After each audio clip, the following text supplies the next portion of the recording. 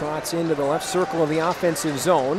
Behind the net, Josh Lidke intervenes up the wall, intercepted at the point by Mitchell Miller. He'll look to shoot, blocked in front, rebound chance, and Cameron Rowe with a gorgeous early save to keep this a scoreless hockey game. Pre-game show interview we had as we went inside the captain's quarters, but if there's one, that might be it. It's the fact that he does pass up some great shooting opportunities to make that beautiful pass, and it would have been a great connection to Pap, but Pap wasn't even ready for it.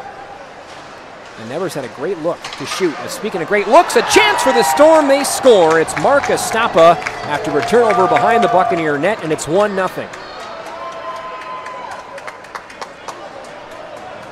Carter Mazur fed Estapa on that left post after the Buccaneers had a malfunction behind the net.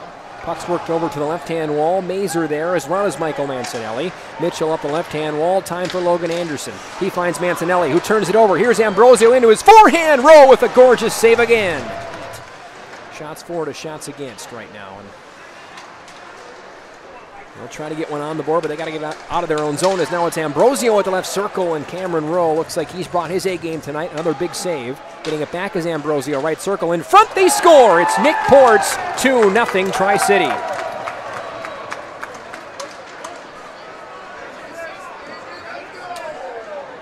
And so, same story, different night. Another rocky first period as Des Moines has dug themselves a 2-goal hole here with 12:05 to go in the first. It's swerved ahead by Calvin Dybus.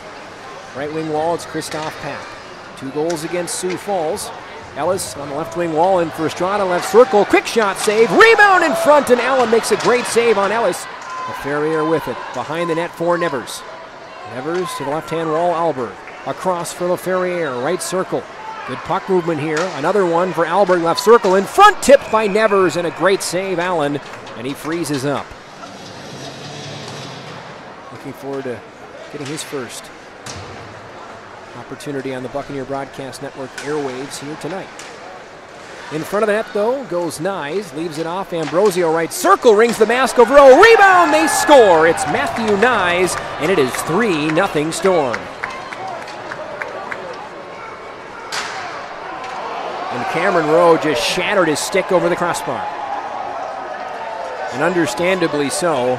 Rowe was left completely hung out to dry there, and Driscoll on the ring around. It's coming from one of the bottom listed lines on the line chart, so perhaps this line might see some more minutes because the other lines have not been getting it done tonight. Here's Harry Roy, right circle time. He fires, and a great shoulder save by Allen. Now LaFerriere, right wall of the O-zone, loses it. Alberg as well as LaFerriere are caught deep, but the Storm managed to navigate through now with Ambrosio for the right circle, snatched out of the air by Rowe. Up ahead goes Dybus. It bounces on Rowe behind the net. Rowe's got to be careful. There's Storm all over him. Great puck protection by Rowe, and he clears it back to the point where Harry Roy gallops after it. Through neutral goes Anderson. Back to Roy to the high slot. He shoots off the post! And I don't think that one went in. The Bucks are going to celebrate. The call on the ice I don't think was a goal. I had a pretty good look at it. That came off the post. I don't think that one's going to count, but the goal light went on, and Harry Roy is celebrating like it's a Gino, and why wouldn't you? Just in case. Might as well sell it.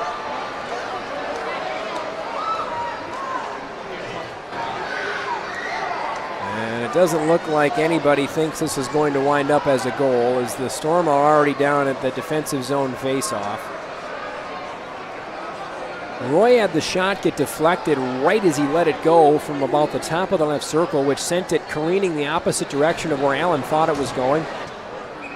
And it is indeed no goal.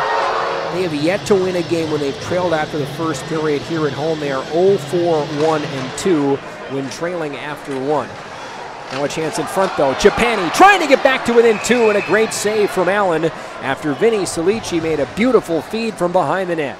Up the near wall, Ports drives in for it and gets it. Here's Nick Ports to the left circle.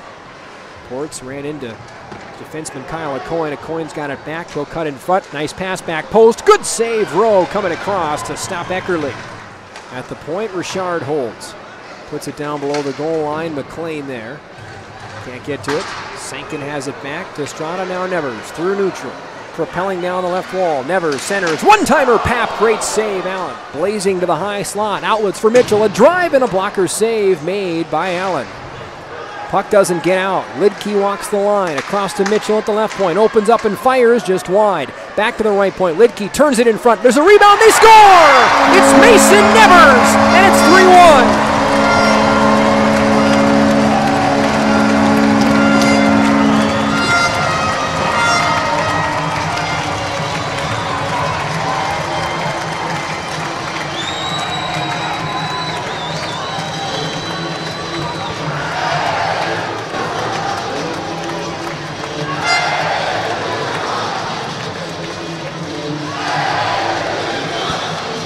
Consistency and leadership, two terms used by Peter Menino in the pregame interview when talking about Mason Nevers.